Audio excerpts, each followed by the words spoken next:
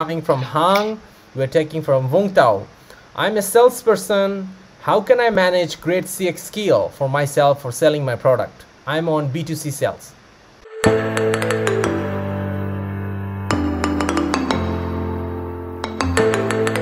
When you are a salesperson and you walk in and you're talking to a particular customer, it's always about the level of interest. Somebody's telling you no, somebody's saying you yes, somebody's saying you maybe. It's always a level of interest. And somebody not buying today doesn't mean they will not buy tomorrow or will not buy next month or next year. So you need to think about having a long-term relationship, and that's what your CX could be. I belong it. I love your question because you're a salesperson and I wanted to focus on CX, and if you can really use it as your tool, you can crush it as a salesperson. So that's why I say there's always level of interest. So your role is about not about hard sell, but also focused about who really need first, and you give them first. So where the interest is high means they have a demand, you give them first, and other one will follow into it. The second thing is about become more feedback oriented.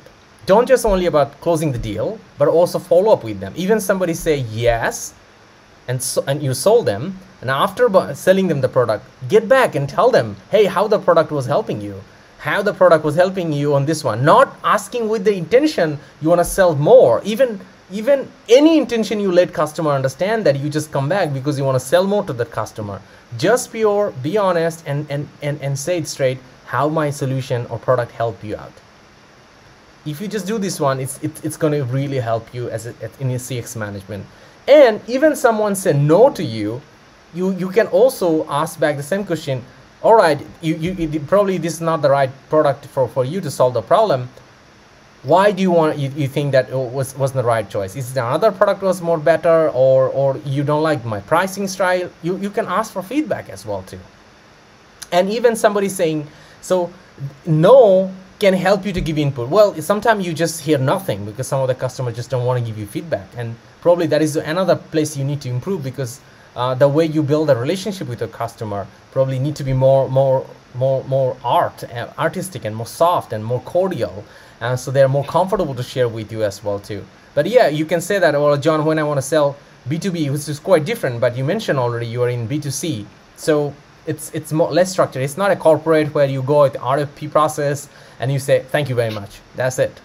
But when you do B2C, you have a lot more flexibility and you can get more data around. So like we've been saying, me and Christian was sharing again and again, focus about the data of the customer and collect it and start to think about it and spend time on that one, and that will help you to be a better salesperson, because you actually paying attention about the CX when you're a salesperson, and when you can marry them, you are an outstanding salesman or woman, whatever.